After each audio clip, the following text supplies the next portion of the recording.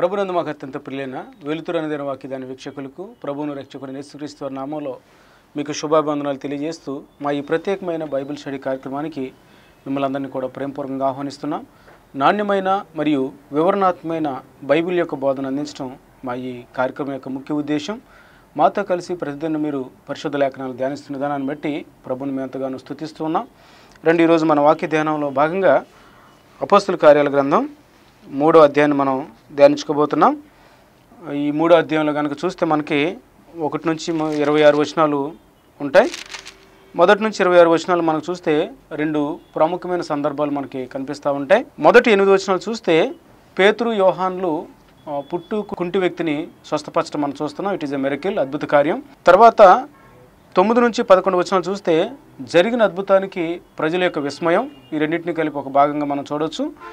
రెండో భాగంగా చూస్తే 12వ వచనం నుంచి 19వ వచనం వరకు ఈ అద్భుత కార్యాన్ని ఆధారంగా చేసుకొని పేతురు యొక్క ప్రసంగాన్ని మనం చూస్తాం. 20 నుంచి 26 వచనాలు చూస్తే పేతురు ప్రసంగంతో పశ్చాత్తాపంతో నిండుకున్న వ్యక్తుల్ని పేతురు క్రీస్తు వైపుకి వాళ్ళ దృష్టిని మరల్చడం, తర్వాత దేవుడు క్రీస్తును మహింపరచడం, ప్రవక్తలు చెప్పింది యేసుక్రీస్తుని గురించే, అవన్నీ కూడా నా ప్రవచనాలన్నీ యేసుక్రీస్తులో నెరవేరాయన్న సంగతి మనకి 20 నుంచి 26 వచనాలు మనకి కనిపిస్తూ ఉంటుంది. కాబట్టి 2 ప్రాముఖ్యమైన విషయాలు ఉన్నాయి. ఒకటి మిరకిల్ చేయటం, అద్భుత కార్యం చేయటం, పుట్టుకతోనే కుంటి వ్యక్తిగా ఉన్న ఒక వ్యక్తిని స్వస్థపరచడం, దాన్ని ఆధారంగా చేసుకొని గాస్పల్ లేకపోతే సువార్తను పేతురు అనేక మందికి అందించడం మనం చూస్తూ ఉంటాం. రండి, మొదటి భాగంగా మొదటి 8 వచనాలు చూస్తూ ఉంటే మనకి పేతురు ఆ వ్యక్తిని ఏ విధంగా స్వస్థపరిచాడు అనేది మనకు అర్థమవుతూ ఉంటుంది. చూడండి, మొదటి వచనం. పగలు 3 గంటలకు ప్రార్థన కాలమున పేతురును యోహానును దేవాలయంలోకి ఎక్కి వెళ్ళుచుండగా పుట్టినది మొదలుకొని కుంటివాడని ఒక మనుషుడు మోసుకొని పోబడుచుండెను. వాడు దేవాలయములకు లోనికి వెళ్ళువారిని భిక్షమడుటకు కొందరు ప్రతిదినం వారిని శృంగారమును దేవాలయపు ద్వారమునొద్ద ఉంచుచూ వచ్చిరి. ఇక్కడ చూస్తే ప్రార్థనా కాలమున అంటే అక్కడ ఇచ్చిన సమాచారం ప్రకారం పగలు 3 గంటలకు అంటే వెరీ ఎర్లీ మార్నింగ్ 3 గంటలకి పేతురు యోహాను దేవాలయానికి ఎక్కి వెళుతున్నారు. అది ప్రార్థించే సమయం. అక్కడ చూస్తే కనుక ప్రతిదినం ఒక వ్యక్తిని కొంతమంది మోసుకొని ఆ దేవాలయం దగ్గర తీసుకొని వస్తున్నారు. ఆ దేవాలయంలో కూడా శృంగారమును ఆ దేవాలయం ద్వారం వద్ద ఆ డోర్ దగ్గర ఆ వ్యక్తిని ఉంచుతూ ఉన్నారు. కొంతమంది తీసుకొని వచ్చి ఆ వ్యక్తి పరిస్థితి ఎట్లా ఉందంటే it is the hopeless situation అనమాట. అంటే పుట్టినది మొదలుకొని కుంటి వ్యక్తిగా పుట్టాడు. అంటే బై బర్త్ అతను హ్యాండిక్యాప్డ్గా అంగవైకల్యంతో పుట్టాడు. ఆ వ్యక్తి కష్టపడి పని చేసుకోలేడు కాబట్టి కొంతమందిని భిక్షం అడుక్కోవటానికి ఆ వ్యక్తిని ప్రతిదినం కొంతమంది మోసుకొని ఆ ద్వారం దగ్గర నిలబెట్టినప్పుడు కూర్చోబెట్టినప్పుడు అతడు అనేక మందిని భిక్షం అడుక్కుంటూ తన జీవనోపాధిని తను కల్పించుకుంటా ఉన్నాడు. అయితే పేతురు యోహాన్లు దేవాలయానికి ఎక్కి వెళ్ళే ఈ సందర్భంలో కూడా ఆ వ్యక్తి మోసుకొని పోబడి ఆ శృంగారమును దేవాలయ ద్వారం వద్ద ఆ వ్యక్తిని పెట్టారు. అయితే 3వ వచనం చూస్తే పేతురును యోహానును దేవాలయంలో ప్రవేశింపబోనప్పుడు వాడు చూసి భిక్షమడుగుగా పేతురును యోహాను వాడిని తేరు చూసి మా తట్టు చూడమని. ఇక్కడ చూస్తే అందరిలాగానే పేతురుని యోహాను కూడా ఆ పుట్టుకతోనే కుంటి వ్యక్తిగా పుట్టిన ఆ వ్యక్తి వీళ్ళ వైపు ఆశగా చూశాడు. ఏదైనా వీళ్ళ దగ్గర నుంచి కూడా భిక్షం వస్తుందేమో, ఏవైనా రోకలు డబ్బులు వస్తాయేమోనని చెప్పి వేస్తారేమో అని చెప్పి ఆశగా వీళ్ళిద్దరి వైపు చూశాడు. అయితే అద్భుతంగా జరిగిన సందర్భం ఏంటంటే పేతురు యోహాను వానిని తేరు చూశారు. తేరు చూసి మా వైపు చూడమని అన్నారు. అయితే ఈ వ్యక్తి వీళ్ళ దగ్గర నుంచి ఏదైనా దొరుకుతుందేమో అన్న ఆశతో కనిపెట్టుకుంటూ వాళ్ళ వైపు చూస్తూ ఉంటాడు. అయితే వాళ్ళు ఏమని అంటున్నారంటే ఈ వ్యక్తితో, పేతురును యోహానును వాని తేరు చూసి మా తట్టు చూడమనేది. వారి యొద్ద ఏమైనా దొరుకునని కనిపెట్టుచు వారి యందు లక్ష్యం ఉంచాను. అంతటా పేతురు, వెండి బంగారములు నా యొద్ద లేవు గాని నాకు కలిగినదే నీకు ఇచ్చున్నాను, నజరేయుడైన యేసుక్రీస్తు నామమున నడుమని చెప్పి వాని కుడి చేయి పట్టుకొని లేవనెత్తును. వెంటనే వాని పాదములను చీలమండలను బలం పొందెను.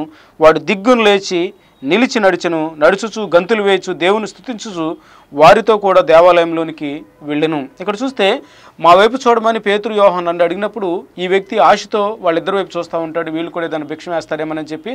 అయితే పేతురు ఏమన్నాడంటే, నీకు భిక్షం వేయటానికి వెండి బంగారాలు మా దగ్గర లేవు, అంటే మా దగ్గర డబ్బులేమీ లేవు, ఇహలోక సంపదలు మా దగ్గర లేనప్పటికీ మేము కలిగిన క్రీస్తున్నాడు, ఆ క్రీస్తుని మేము కలిగి ఉన్నాం, కాబట్టి ఆ క్రీస్తు నామంలో నువ్వు లేచి నడవమని పేతురు తనకి ఆజ్ఞాపించాడు. అంటే ఇక్కడ రెండు విషయాలు మనం గమనించాలి. ఆశతో ఈ వ్యక్తి ఏమో డబ్బులు ఇస్తారేమో వాళ్ళ వైపు చూస్తున్నాడు. వీళ్ళ దగ్గర డబ్బులు, వెండి బంగారాలు మా దగ్గర లేవు, డబ్బులు లేవు నీకు ఇవ్వటానికి, కానీ క్రీస్తు మాకున్నాడు, క్రీస్తు నేను మీకు ఇస్తున్నాను అని చెప్పి పేతురు అంటా ఉన్నాడు. అంటే అంతకుముందే నిన్నటి తరగతుల్లో మనం చూసాం, చరస్థిరాస్తులన్నీ కూడా అమ్మేసేసి అక్కడ అక్కర్లో ఉన్న వాళ్ళకి పంచిపెట్టారు సంఘం అంతా కలిసి. 2వ అధ్యాయం మనం 43 వచ్చిన నుంచి మనం చూసాం. అంటే అప్పటికి ఆ చరస్థిరాస్తులు అమ్మేసిన వాళ్ళు అపోస్తులు కూడా ఇస్తే అపోస్తులు అక్కర్లో ఉన్న వాళ్ళు కూడా పంచిపెట్టారు. మిగతా శిష్యులు కూడా అక్కర్లో ఉన్న వ్యక్తులకి పంచిపెట్టారు. విశ్వాసులు కూడా అదే విధంగా చేశారు. అయితే ఇక్కడ పేతురు యోహానులు ఏమంటారంటే, మరుసటి ఉదయమే దేవాలయానికి ఎక్కువ వెళ్ళేటప్పుడు అంటున్నారు, వెండి బంగారాలు మా దగ్గర లేవు. అంటే నీకు ఇవ్వటానికి భౌతికంగా మా దగ్గర ఏమీ లేవు. అరే అంతకుముందే కదా వీళ్ళు విశ్వాసులందరూ కూడా అపోస్తులకి ఇచ్చారు, వీళ్ళు కూడా అవసరం పంచిపెట్టారంటే అపోస్తులు వాళ్ళకి అప్పగించబడిన డబ్బుల్ని వాళ్ళ దగ్గర సేవ్ చేసుకొని ఉంచట్లేదు. అంటే వాళ్ళ వ్యక్తిగత అవసరతల కోసం వాటిని వాడుకోవట్లేదులే, కానీ అవసరతలో ఉన్న అనేక మందికి వీళ్ళు పంచిపెడతా ఉన్నారు. వాని అక్కర కలది పంచిపెట్టారు. ఎవరికి ఏ కొదువ లేదు. అందరూ కూడా యూనిటీగా, ఐక్యతగా, సమిష్టిగా వాళ్ళకున్నదంతా కూడా పంచుకున్నారు. అంటే అపోస్తులు డబ్బు సంపాదన కోసం తాపత్రయపడలేదు, వెంపర్లాడట్లేదు అనేది మనం ఇక్కడ గమనించాలి. అంతకుముందే డబ్బులు అనేక మందికి పంచిపెట్టారు, వీళ్ళ దగ్గర ఏమీ దాచుకోలేదు. కాబట్టి వీళ్ళు ఒక రోల్ మోడల్ లైఫ్ని, క్రీస్తు మాదిరి జీవితాన్ని కనపరుస్తున్నారు, క్రీస్తుని పోలు నడుచుకుంటున్నారు అనేది మనకి తెలుస్తూ ఉంది. నేటి దినాల్లో మనం చూస్తే అనేక మంది సంఘస్థుల దగ్గర నుంచో లేకపోతే అనేక విధాలుగా ఆ విశ్వాసుల దగ్గర నుంచి రావాల్సినంత డబ్బుల్ని వాళ్ళు రాబట్టుకుంటున్నారు. అయితే వీళ్ళ దగ్గరే వాటిని స్టక్ అయిపోయి సేవ్ చేసుకుని ఉంటున్నారు, కానీ అవసరతలో ఉన్న వాళ్ళ వైపు చూడట్లేదు.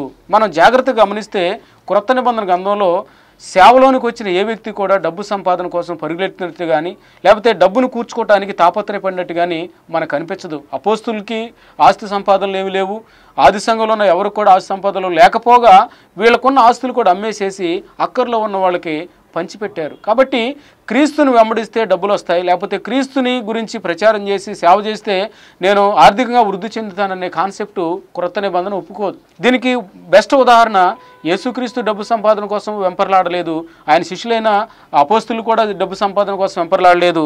అలాగే ఆది సంఘంలో ఉన్న విశ్వాసులు లేకపోతే సెకండ్ జనరేషన్ లీడర్స్గా వచ్చిన తిమోతి, తీతు లాంటి వ్యక్తులు కూడా ఈ డబ్బు సంపాదన కోసం ఆశపడలేదు. కాబట్టి వీళ్ళ దగ్గర ఏమీ కూడా ఉంచుకోలేదు. ఒకటే గుర్తు, ఏదన్నా వ్యక్తికి మనం సహాయం చేసేటప్పుడు ఆర్థికంగా కానీ లేకపోతే సేవా విషయంలో సహాయం చేసేటప్పుడు ఆ వ్యక్తిగా ఒకవేళ అతని దగ్గరే డబ్బులన్నీ కూడా సమకూర్చుకొని తన విలాసవంతమైన జీవితాన్ని ఖర్చు పెట్టుకుంటాం, తన వ్యక్తిగతంగా పేరు ప్రఖ్యాతులు డాంబికాన్ని ప్రదర్శించుకోవడానికి ఆ వ్యక్తి కనుక తాపత్రయపడుతున్నట్టుగా మనకి కనిపిస్తే మనకిస్తున్న డబ్బుని ఆపేసేసి అవసరతున్న వేరొక వ్యక్తులకి మనం ఇవ్వాలి. ఎందుకంటే నేను ఒక వ్యక్తికి సహాయం చేసినప్పుడు ఆ వ్యక్తి కూడా మరికొంతమందికి సహాయం చేయగలగాలి. లేదా నేను ఇచ్చిన డబ్బులు ఆ వ్యక్తి దగ్గరే అతను సేవ్ చేసుకొని ఉంచుకొని తన విలాసవంతంగా బ్రతుకుతూ ఉంటే ఆ వ్యక్తికి ఇంకా మనం ఇవ్వాల్సిన పని లేదు. సేవ నిమిత్తం అనేక మంది త్యాగపూరితంగా సేవ చేస్తున్నారు, విశ్వాసులు కొంతమంది అక్కర్లో ఉన్నారు, వాళ్ళ వైపు వాళ్ళకి మనం సహాయం చేయాలి. దీనికి బెస్ట్ ఉదాహరణ మనకి పేతురు యోహానులే. వీళ్ళు ఏమన్నారంటే, నీకు ఇవ్వటానికి భౌతికంగా మా దగ్గర ఏమీ లేవు, వెండి బంగారాలు మా దగ్గర లేవు, వాటి కోసమే వెంపర్లాడలేదు, బట్ మాకు ఏమీ లేకపోయినప్పటికీ ఇహలోకంలో మాలో క్రీస్తున్నాడు, మాతో క్రీస్తున్నాడు, ఆ క్రీస్తుని నేను మీకు ఇస్తున్నాను, ఇదిగో ఆ యేసుక్రీస్తు నామంలో నువ్వు లేచి నిలిచి నడుమని ఎప్పుడైతే పేతురు ఆ మాట అన్నాడో తన నోటి నుంచి మాట వచ్చిన వెంటనే ఈ వ్యక్తిలో జరిగిన సమూలమైన మార్పులు ఏ విధంగా ఉన్నాయో చూడండి. వాని కుడిచే పట్టుకొని లేవనెత్తాడు. ఎప్పుడైతే లేవనెత్తాడో వెంటనే వాడి పాదాలు, చీలమండలు బలం పొందాయి. నరాల్లో సత్తు వచ్చింది, ఎముకల్లో సత్తు వచ్చింది, కండరాల్లో సత్తు వచ్చింది. దేవుడు ఆ వ్యక్తి జీవితంలో గొప్ప కార్యం చేశాడు. ఎవరూ చేయలేనటువంటి గొప్ప కార్యం చేశారు. అప్పటి వరకు అనేక మంది భౌతికంగా సహాయం చేశారు, ఏ రోజుకి ఆ రోజుకి సరిపోయింది. కానీ ఈ వ్యక్తి ఏనాడు కూడా లేచి నడిచింది లేదు, ఎంతో ఆశపడ్డాడు. నడుస్తున్న వారి వైపు చూస్తూ ఉంటే వాళ్ళందరూ చక్కగా నడుస్తున్నారు. ఈ వ్యక్తి బై బర్తే పుట్టుకతోనే కుంటివాడిగా పుట్టాడు, అంగవైకల్యంతో పుట్టాడు, చాలా బాధపడ్డాడు. యేసుక్రీస్తు ప్రభువారు ఈ వ్యక్తి జీవితంలో గొప్ప కార్యం చేస్తున్నాడు పేతురు యోహానుల ద్వారా. ఇదిగో అతను బలం పొందుకున్నాడు, చీలమండలు, ఎముకలు, నరాలు కూడా బలం పొందుకొని ఆ వ్యక్తి నడుస్తూ ఉన్నాడు, గంతులేస్తూ ఉన్నాడు. అక్కడితో నాగలేదు, తనని స్వస్థపరిచిన దేవుణ్ణి స్తుతిస్తూ వారితో కూడా దేవాలయానికి వెళ్ళాడు. ఇక్కడ ఈ స్వస్థత కార్యాన్ని బట్టి పేతురు యోహాన్లు వారికున్న పేరు ప్రఖ్యాతులు పెంచుకోవటానికి తాపత్రయపడలేదు. ఈ వ్యక్తి కూడా వీరిని గొప్పగా పొగగట్లేదులే, కానీ వీరికి ఆ శక్తి ఇచ్చినటువంటి దేవుణ్ణి స్తుతిస్తూ ఉన్నాడు, గంతులేస్తూ ఉన్నాడు. అక్కడితోనే కృతజ్ఞత లేనివాడిగా వెనక్కి వెళ్ళట్లేదు.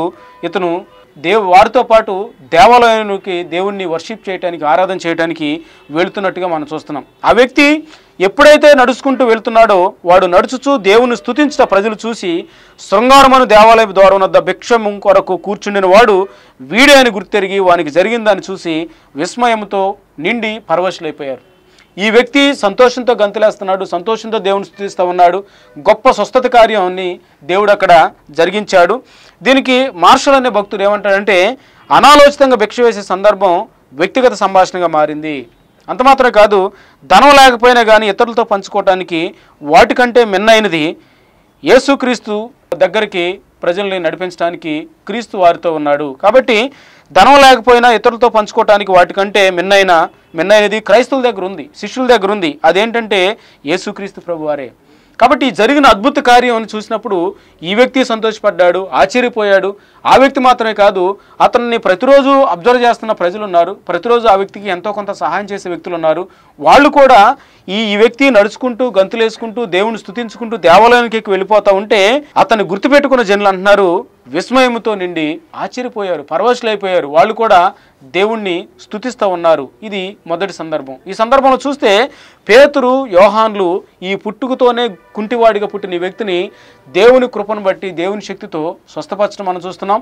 ఈ స్వస్థత కార్యాన్ని జరిగించినప్పుడు పేరు ప్రఖ్యాతులు వీళ్ళకే రావాలని వీళ్ళు వెంపర్లాడలేదు. అంత మాత్రమే కాదు, వీళ్ళ దగ్గర వెండి బంగారాలు ధనం ఏవీ లేకపోయినప్పటికీ వాటికంటే మిన్నైనది క్రైస్తవుల దగ్గర ఉంది. ఆ క్రైస్తవుల దగ్గర ఉన్నది ఏంటంటే క్రీస్తే వాళ్ళ ఆస్తి, క్రీస్తే వాళ్ళ సంపాదన. కాబట్టి ఆ క్రీస్తు నామంలో నువ్వు లేచి నడవమని చెప్పినప్పుడు అక్కడ దేవుడు గొప్ప స్వస్థత కార్యాన్ని చేశాడు, మెరకిల్ చేశాడు, అద్భుతాన్ని చేశాడు. ఈ వ్యక్తి బలాన్ని పొందుకున్నాడు. చీలమండలు ఎముకలన్నీ కూడా బలాన్ని పొందుకున్నాయి. నడుస్తూ దేవుని స్తుతిస్తూ దేవాలయానికి వెళ్ళాడు. అది చూసిన జనులు దేవుణ్ణి స్తుతించారు. వాళ్ళు కూడా పరవశులైపోయారు. వాళ్ళు కూడా ఆశ్చర్యంతో తేరి చూస్తూ ఉన్నారు. రెండవ కాంటెక్స్ట్లోకి వెళ్ళిపోతే మనం 12 నుంచి 19 వచనాలు చూస్తే పేతురు యొక్క అద్భుతమైన ప్రసంగం మనకి కనిపిస్తూ ఉంటుంది. చూడండి, 11వ వచనంలో చూస్తే, వాడు పేతురును యోహాన్ను పట్టుకొని ఉండగా ప్రజలందరూ విస్మయం పొంది సొలొమోను మంటపంలో ఉన్న వారి యొద్ద గుంపులుగా పరిగెత్తి వచ్చారు. పేతురు దీన్ని చూసి ప్రజలతో ఇట్లనెను, ఇశ్రాయేలీయులారా, మీరు వీని విషయమై ఎందుకు ఆశ్చర్యపడుచున్నారు? మా సొంత శక్తి చేతనైనను భక్తి చేతనైనను నడువని వీనికి బలమిచ్చినట్టుగా మీరెందుకు మా తట్టు తేరు చూస్తున్నారు? ఇక్కడ చూస్తే మనుషులకు ఒక లక్షణం ఉంది. ఎవరైనా ఒక గొప్ప కార్యం చేసినప్పుడు, ఏదైనా ఒక దైవజనుడో లేకపోతే ఒక సేవకుడో గొప్ప కార్యం చేసినప్పుడు, దేవుడు ఆ వ్యక్తిని వాడుకున్నప్పుడు మనుషులకు ఉన్న సహజమైన లక్షణం ఏంటంటే ఆ వ్యక్తి వైపు ఆశగా తేరు చూస్తారు, ఆ వ్యక్తిని గణపరుస్తూ ఉంటారు, ఆ వ్యక్తిని గొప్పవాడిగా పొగుడుతూ ఉంటారు, ఆ వ్యక్తి దగ్గర ఏదో అద్భుతమైన శక్తి ఉందని అనుకుంటారు. కానీ పేతురు దీన్ని ఖండిస్తూ ఉన్నాడు. అతను ఏమన్నాడంటే, ఇశ్రాయేలు వారారా, మీరు వీని విషయం ఎందుకు ఆశ్చర్యపడుతున్నారు? Why you are wondering? ఎందుకు మీరు ఆశ్చర్యపడుతున్నారు? అంత మాత్రమే కాదు, మా సొంత శక్తి చేతనో భక్తి చేతనో నడువని వీనికి బలమిచ్చినట్టుగా మీరెందుకు మా తట్టు తేరు చూస్తున్నారు? ఇది మా సొంత శక్తి చేత ఇచ్చింది కాదు. ఇది మేము భక్తిపరులం కాబట్టి ఇతనికి మేము స్వస్థత ఇవ్వలేదు. మా సొంత బలంతో దీన్ని మేము చేయలేకపోయాం. అంటే మా బలం, మా శక్తి, మా భక్తి ఈ వ్యక్తికి నడవటానికి శక్తిని ఇవ్వవు. మీరు ఎందుకని అలా పొరపడుతున్నారు? మా తట్టు ఎందుకని తేరు చూస్తున్నారు? మమ్మల్ని ఎందుకని స్పెషల్గా మీరు ట్రీట్ చేస్తున్నారు? ఆ ప్రత్యేకత మాకొద్దు. ఆ యొక్క ప్రత్యేకమైన చూపులు, ప్రత్యేకమైన ఆ యొక్క గుర్తింపు మాకు అవసరం లేదు. మా ఐడెంటిటీ క్రీస్తులో ఉంది, మా గుర్తింపు క్రీస్తులో ఉంది, అది మాకు చాలు. మీరు మా వైపు ఎందుకని తేరు చూస్తున్నారు? మా భక్తి చేత మేము ఇది చేసామనుకుంటున్నారా? నో, చేయలేదు. మా శక్తి చేత, మా బలం చేత ఈ గొప్ప కార్యాన్ని మేము చేసినట్టుగా మీరు పొరబడుతున్నారా? మీరు అలా పొరబడితే మీరు తప్పు చేస్తున్నట్టే. మీరు అలా పొరబడటానికి వీల్లేదు. మా భక్తి చేతో, మా శక్తి చేతో, మా యొక్క జ్ఞానం చేతో, మరిదేని చేతో ఇది మేము చేయలేదు. కాబట్టి దెర్ ఇస్ నో స్పెషాలిటీ. మా దగ్గర ప్రత్యేకతలు లేవు. అనేక మంది దైవ సేవకులను పిలబడిన వారు దేవుడు వాళ్ళని వాడుకొని కొంతమందికి స్వస్థతలు ఇచ్చినప్పుడు, దేవుడు వారిని వాడుకొని కొన్ని అద్భుతాలు, సూచక్రియలు, ఆత్మకార్యాలు జరిగిస్తూ ఉంటే చూడండి, దేవునికి ఘనత చెల్లించకుండా, ప్రజల దృష్టిని దేవుని వైపు మళ్లించకుండా, ప్రజల దృష్టిని లేకపోతే విశ్వాసుల దృష్టిని వాళ్ళ వైపే మళ్లించుకునే సేవకులు, వాళ్ళ వైపే మళ్లించుకునే పెద్ద పెద్ద సెలబ్రిటీస్ మనకు తెలుసు. పేతురు, యోహానులు గొప్ప మాదిరి మనకి ఇక్కడ కనిపిస్తుంది. మా భక్తి చేత మేము ఇది చేయలేదు. అనేక మంది అనుకుంటున్నారు మా భక్తి చేత మేము చేస్తున్నాం అనుకుంటారు. మన నీతి క్రియలు దేవుని దృష్టిలో మురిగుడ్డలుగా కనపడుతున్నాయి. మనం ఏ పాటి వాళ్ళం, మన భక్తి ఏ పాటిది. దేవుడు కృప చూపించి ఒక కార్యాన్ని చేయకపోతే మనం ఎంతటి వాళ్ళం? నువ్వెందుకు చేయట్లేదని అడగటానికి లేదు. దేవుడు కృప చూపించి మన ద్వారా ఒక సూచక్రియను లేకపోతే అద్భుతాన్నో ఇతర వ్యక్తుల జీవితాల్లో జరిగిస్తూ ఉంటే అప్పుడు కూడా మనం అనుకోవాలి, ఇది నా శక్తి చేత, బలం చేత జరిగింది కాదు. కృప చూపేది దేవుడే. ఇది ఎవరి వల్ల జరిగే కార్యం కాదు. సాక్షాత్ అపోస్తులే, దేవునితో నడిచిన వాళ్ళే, దేవునితో సహవాసం చేసిన వాళ్ళే అంటున్నారు, దెర్ ఇస్ నో స్పెషాలిటీ, మాకేం గుర్తింపు అవసరం లేదు, మాకే ప్రత్యేకతలు అవసరం లేదు. మీరు ఒకవేళ మమ్మల్ని గురించి అలా అనుకుంటే మీరు పొరపడుతున్నారు. మా తట్టు తేరు చూస్తున్నారు. ఎందుకు ఆశ్చర్యపడుతున్నారు? మా బలాన్ని బట్టి మేము ఇతనికి ఇవ్వలేదు, మా జ్ఞానాన్ని బట్టి ఇవ్వలేదు, మేమింత ప్రార్థనా పరులం కాబట్టి ఇవ్వలేదు, మేమింత దేవునితో నడిచాం కాబట్టి ఆ భక్తి ఈ వ్యక్తికి స్వస్థత ఇవ్వలేదు అని చెప్తూ వారి వైపు నుంచి దృష్టి, ప్రజలేమో వీళ్ళ వైపు చూస్తూ ఉంటే పేతురు యోహానులు చేస్తున్నారు, వీళ్ళ వైపు నుంచి దృష్టిని క్రీస్తు వైపుగా మరలుస్తూ ఉన్నారు. ఎందుకంటే మేము కూడా మీలాంటి వ్యక్తులమే, మీలాంటి స్వభావం కలిగిన వారమే, మేము మీకంటే ఎక్కువ వాళ్ళమేం కాదు, మీకంటే గొప్ప వాళ్ళమేం కాదు. ఈ వ్యక్తికి స్వస్థత ఇచ్చింది ఎవరంటే మేం కాదు, క్రీస్తు ఇచ్చాడు. మీ దృష్టి మా వైపు కాదు ఉండాల్సింది, క్రీస్తు వైపు ఉండాలి. ఏ సేవకుడైనా సరే ఈ విధమైన దృక్పథాన్ని కలిగి ఉండాలి. ఏ విశ్వాస అయినా సరే ఈ విధమైన దృక్పథాన్ని కలిగి ఉండాలి. ఎవరి దృష్టినైనా సరే మనం ఆకర్షించడానికి ప్రయత్నం చేయకూడదు. నన్ను గురించి 10 మంది గొప్ప అని చెప్పుకునే అంత ఫీలింగ్స్ నాలో నీలో ఉండకూడదని దేవుడి సందర్భంగా మనతో సెలవిస్తూ ఉన్నాడు. పేతురు యోహానులు మాకు కాదు కావాల్సింది ఘనత, దేవుడు కనపరచబడాలని వాళ్ళ దృష్టి అక్కడున్న విశ్వాసం లేకపోతే ఇశ్రాయేలు దృష్టి మొత్తాన్ని కూడా దేవుని వైపు లేకపోతే క్రీస్తు వైపు మళ్ళిస్తూ ప్రసంగం చేస్తున్నాడు. చూడండి 13వ వచనం అంటున్నాడు, అబ్రహాము, ఇస్సాకు, యాకోబు అని వారు దేవుడు అనగా మన పితరుల దేవుడు తన సేవకుడైన యేసును మహింపరిచి ఉన్నాడు. మీరు ఆయనను అప్పగించితిరి. పిలాతు ఆయనను విడుదల చేయటకు నిశ్చయించినప్పుడు మీరు అతని ఎదుట ఆయనను నిరాకరించితిరి.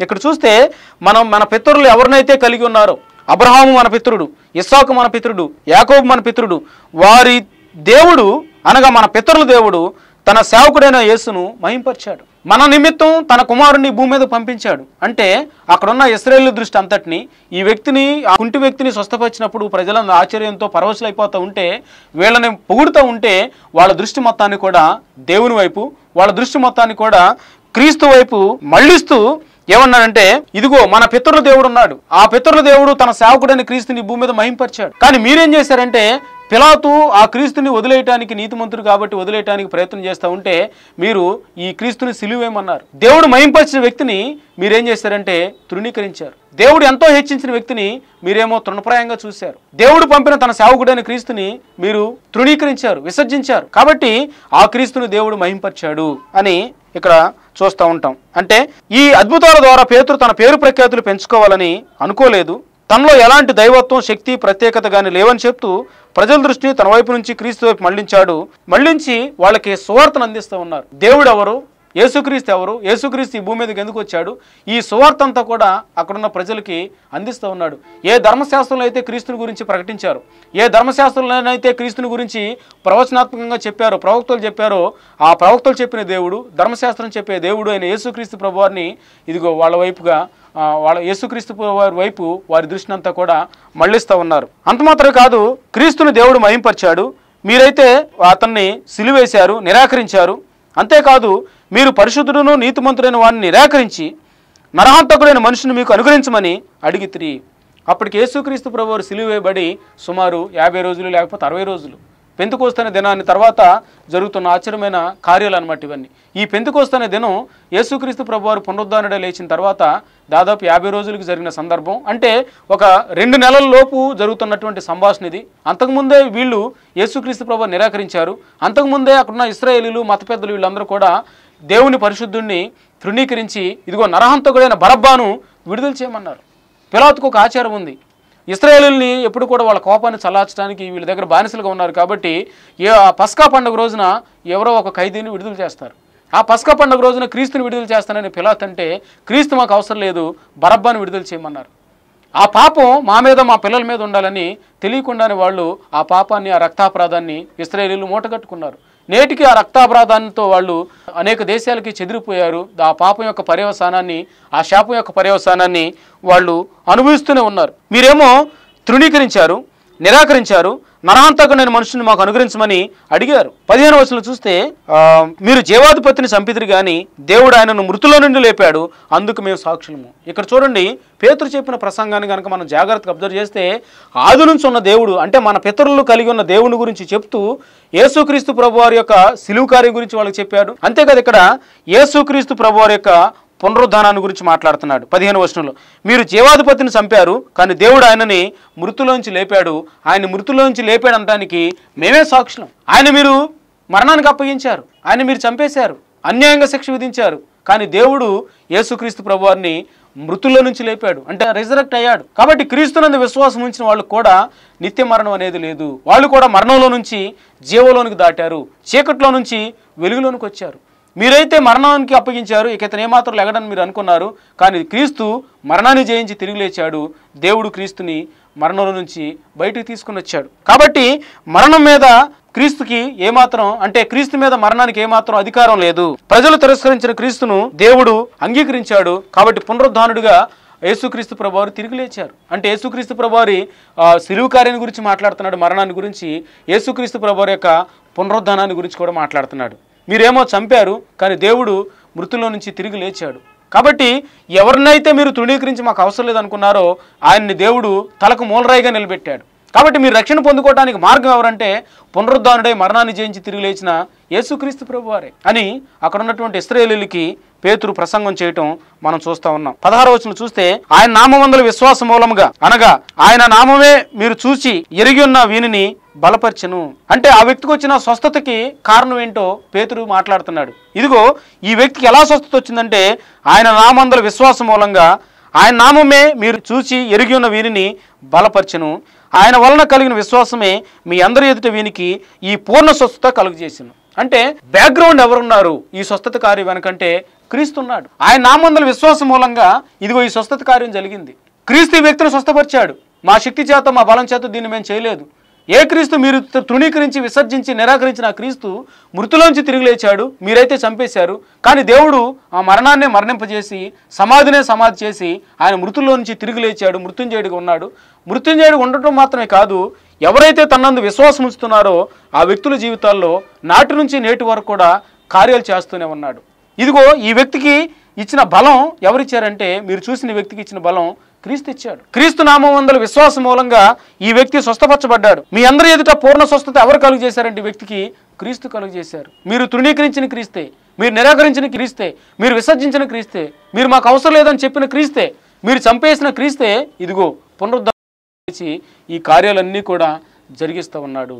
చూడండి, పేతురు అక్కడున్న ఇశ్రాయేలీయులందరి దృష్టిని దేవుని వైపు, క్రీస్తు వైపు మళ్ళిస్తూ ఉన్నాడు. సువార్తను వాళ్ళకి అర్థమయ్యేలాగా విడమర్చి చెప్తా ఉన్నాడు.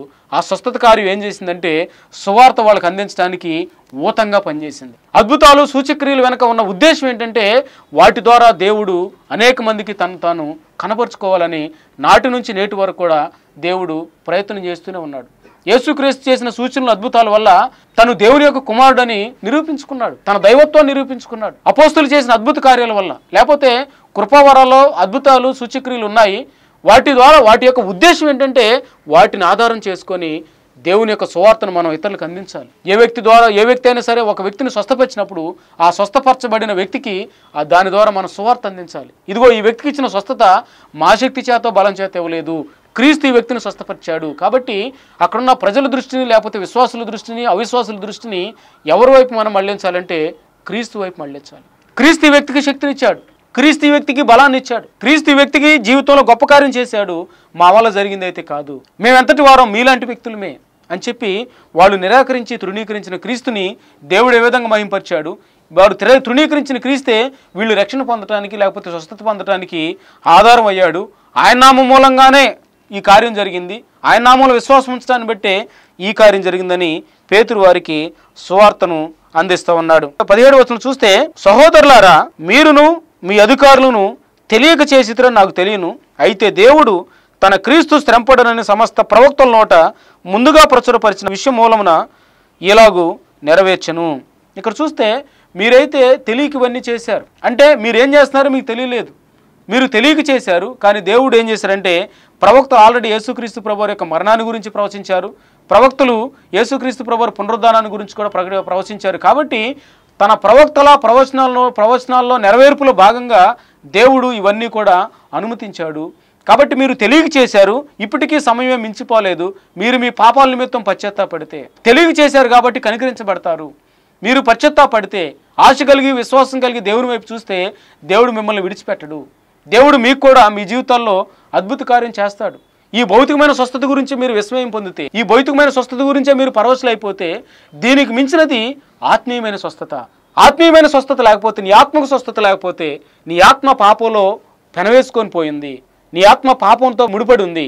కాబట్టి నీ ఆత్మను స్వస్థపరచడానికి క్రీస్తు కల్వరి శిలువలో ప్రాణాన్ని పెట్టాడు, రక్తాన్ని చిందించాడు. క్రీస్తు రక్తం ఏం చేస్తుందంటే ప్రతి పాపమును కడిగి పవిత్రపరుస్తుంది, పరిశుద్ధపరుస్తుంది. దేవునికి మనకు అడ్డుగా వచ్చిన పాపాన్ని క్రీస్తు రక్తం తుడిచేస్తుంది, తీసివేస్తుంది. హిమం కంటే తెల్లగా, మంచు కంటే తెల్లగా, గొర్రెబొచ్చు కంటే తెల్లగా మనల్ని చేస్తుంది, మన ఆత్మను చేస్తుంది. కాబట్టి దేవుడు ఆ స్వస్థత కార్యాన్ని ఆ వ్యక్తి జీవితంలో జరిగించాడు. దానికి మించిన ఆత్మ స్వస్థత మీ జీవితాల్లో జరిగిస్తాడు. దానికి మీరు చేయాల్సిందల్లా యేసుక్రీస్తు ప్రభువారి యొక్క శిలువ కార్యందు మీరు విశ్వాసం ఉంచటమే. మన పితరుల దేవుడైన అబ్రహాము, ఇస్సాకు, యాకోబులు కలిగిన దేవుడు క్రీస్తుని మీరు విశ్వసించాలి. కానీ మీరు తెలియక తృణీకరించారు. ప్రవక్తల ప్రవచనాల నెరవేర్పుల భాగంగా అవన్నీ జరిగాయి. కానీ మీరు ఇప్పుడు తెలుసుకోవాల్సిన ఒక ప్రాముఖ్యమైన సత్యం ఏంటంటే, మీరు తృణీకరించిన ఆ క్రీస్తే మీ యొక్క ఆత్మరక్షణకు మూలకారకుడయ్యాడు. ఆ క్రీస్తుని మీరు ఆధారం చేసుకొని రక్షించబడుతున్నారు అని పేతురు వారితో సెలవిస్తూ ఉన్నాడు. అంత మాత్రమే కాదు, కొంచెం మనం ముందుకు వెళ్తే, మీ కొరకు నియమించిన క్రీస్తు యేసును ఆయన పంపునట్టును మీ పాపములు తుడిచివేయబడి నిమిత్తం మారు మనసు పొంది తిరగండి. అన్నిటికీ కుదురుబాటు కాలంలో వచ్చిన దేవుడు ఆది నుండి తన పరిశుద్ధ ప్రవక్తల నోట పలికించను. అంతవరకు యేసు పరలోక నివాసి అయ్యుట ఆవశ్యకము. మోషే ఇట్లనను, ప్రభువైన దేవుడు మన వంటి ఒక ప్రవక్తను మీ సహోదరుల నుండి మీ కొరకు పుట్టించును. ఆయన మీతో ఏమి చెప్పినను అన్ని విషయంలో మీరు ఆయన మాట వినవలను. ఆ ప్రవక్త మాట వినని వాడు ప్రజల్లో ఉండకుండా సర్వనాశనమగును. అంటే ఇక్కడ యేసుక్రీస్తు ప్రభువారి యొక్క శ్రమను గురించి మాట్లాడటంతో పాటు, యేసుక్రీస్తు ప్రభువారి యొక్క పునరుద్ధానంతో మాట్లాడటంతో పాటు, ఇప్పుడు క్రీస్తు ఎక్కడున్నాడంటే దేవుని దగ్గర మహిమ పొందుతున్నాడు, అంటే దేవుని కుడిపార్శ్వన కూర్చున్నాడు. కాబట్టి మీరేం చేయాలంటే ఆ క్రీస్తుని విశ్వసించి మారు మనసు పొంది తిరగాలి. మారు మనసు లేకపోతే, మీ పాపాల నిమిత్తం పశ్చాత్తాపడకపోతే మీరు దీనివల్ల ఏ ఉపయోగం మీకు లేదు. ఆ క్రీస్తు వల్ల మీకు ఉపయోగం లేదు. ఆ క్రీస్తే మీరు మారు మనసు పొందడానికి మూలాధారం, ఆ క్రీస్తే మీరు రక్షించబడటానికి మూలాధారం. కాబట్టి ఆ క్రీస్తునందు మీరు విశ్వాసం ఉంచాలి. ఆ క్రీస్తు ఎక్కడ ఉన్నాడంటే ఇప్పుడు దేవుని యొక్క కుడిపార్శ్వన ఉన్నాడు. దేవుడు తనని మహింపరిచాడు. కాబట్టి మోషే చెప్పాడు, ఇదిగో ఒక ప్రవక్తను మీలో పుట్టిస్తున్నాను, మీరు ఆయన మాట వినాలి. ఆయన మాట వినకపోతే మీకు సర్వనాశనం అయిపోతారు. మోషే మాత్రమే కాదు, సమూయేలు మొదలుకొని ప్రవక్తలందరూ కూడా క్రీస్తుని గురించే ప్రకటించారు. దేవుడు అబ్రహాముతో నీ సంతానమందు భూలోక వంశంలోనే ఆశీర్వదించబడనని చెప్పి మీ పితరులు చేసిన నిబంధనకు మీరు వారసులై ఉన్నారు. దేవుడు తన సేవకును పుట్టించి మీలో ప్రతివాన్ని వాని దుష్టత్వం నుంచి మళ్లించడం వలన మిమ్మల్ని ఆశీర్వదించుటకు ఆయనను మొదటగా మీ యొద్దకు పంపినని చెప్పెను. అంటే సమూయేలు మొదలుకొని ప్రవక్తలందరూ ఎవరి గురించి అయితే ప్రవచించారో, ఇదిగో ఆ ప్రవచనాల నెరవేర్పులో భాగంగా వచ్చిన వాడే యేసుక్రీస్తు. ఆయన ద్వారానే మీకు రక్షణ, ఆయన ద్వారానే మీకు విమోచన, ఆయన ద్వారానే మీకు స్వస్థత. మీ రక్షణకు ఆధారం ఆయనే. కాబట్టి మీరు మారు మనసు పొంది తిరగాలి. ఆయన మాట వింటే మీరు బాగుపడతారు, ఆయన మాట వినకపోతే సర్వనాశనం అయిపోతారని దేవుడు మోషేతో చెప్పిన వాడేనే. తర్వాత సమూయేలు ప్రవచించింది క్రీస్తు గురించే, ప్రవక్తలందరూ ప్రవచించింది కూడా యేసుక్రీస్తు గురించి. కాబట్టి ఆ క్రీస్తునందు మీరు విశ్వాసం ఉంచాలి. కాబట్టి ఇదిగో పుట్టుకతోనే కుంటివాడని వ్యక్తిని స్వస్థపరచడంలో వెనక ఉద్దేశం ఏంటంటే, మనుషుల శక్తి చేత అది జరగలేదు. కాబట్టి ఏ వ్యక్తి భక్తిపరుడైనా ఆ వ్యక్తి యొక్క భక్తి చేతనో, ఆ వ్యక్తి యొక్క శక్తి చేతనో, ఆ వ్యక్తి చేత ఏదో దేవుడు తనలో ఏదో ప్రత్యేకత ఉందని ఇవన్నీ జరగట్లేదు. క్రీస్తు ఇవన్నీ జరిగిస్తున్నాడు. కాబట్టి మనం క్రీస్తును చూడాలి. తర్వాత మనం పాపాల నుంచి విమోచించబడటానికి, మారు మనసు పొందటానికి, తర్వాత ఈ శిక్ష నుంచి తప్పించబడాలంటే క్రీస్తే మనకు మూలాధారమై ఉన్నాడని గ్రహించి క్రీస్తునందు మనం విశ్వాసం ఉంచి ఆ యొక్క దేవుణ్ణి మనం స్తుతించాలి, మనం రక్షించబడాలి. అది దేవుడు మన దగ్గర నుంచి కోరుకుంటున్నాడు. కాబట్టి ఘనత, మహిమ, ప్రభావం మన ద్వారా దేవునికే చెల్లాలి, కానీ మనుషులు ఎవరికి ఆయన యొక్క ఘనత, ఆయన యొక్క మహిమ రావటానికి వీల్లేదు. తల్ల వంచండి, ప్రార్థన చేసుకుందాం. మహాపరిశుద్ధుడ, ప్రేమనమ్మ గల ప్రభువా, నీ పరిశుద్ధ నామాన్ని బట్టి వందనాలు, స్తోత్రాలు. పుట్టుకతోనే కుంటివాడిగా పుట్టిన ఈ వ్యక్తిని ప్రభువా, మరి వెండి బంగారాలు మా దగ్గర లేవు, క్రీస్తు మాకున్నాడు, ఆ క్రీస్తు నామంలో లేచి నువ్వు నడవమని చెప్పినప్పుడు ప్రభువా, ఆ వ్యక్తి లేచి నడిచి గంతులు వేస్తూ మిమ్మల్ని స్తుతించాడు. మా శక్తి చేత, భక్తి చేత ఇది చేయలేదని నాయన పేతురు, యోహాన్లు ప్రజల యొక్క దృష్టిని మీ వైపు మళ్లించారు. నాయన మేము కూడా మా ద్వారా మిమ్మల్ని మహింపరచడానికి నీ కృపనివ్వండి. ఏదైనా మంచి పని మా ద్వారా మీరు జరిగించజేసినప్పుడు ప్రభువా, ఆ మంచి పని ద్వారా నిన్ను మేము లోకానికి ప్రచురపరిచే వాళ్ళకి ఉండడానికి మీరు సహాయం చేయండి. అయ్యా, మీరు ఆ పితరులకు వాగ్దానం చేసిన దేవుడవు నాయన, నీ సేవకుడైన క్రీస్తును మా కోసం పంపించిన దేవుడవు. ప్రవక్తలు ప్రవచించింది ఆ క్రీస్తు గురించే. కాబట్టి నాయన మేము మారు మనసు పొందటానికి, మా పాపాల నిమిత్తం పశ్చాత్తాపడటానికి, నాయన మేము నిరాకరించిన క్రీస్తే మాకు మూలాధారమైనడని మేము అందరం గ్రహించి మా హృదయాలు మీకు ఇవ్వడానికి మీరు సహాయం చేయమని యేసుక్రీస్తు వారి నామములో ప్రార్థిస్తున్నాము తండ్రి. ఆమేన్. God bless you.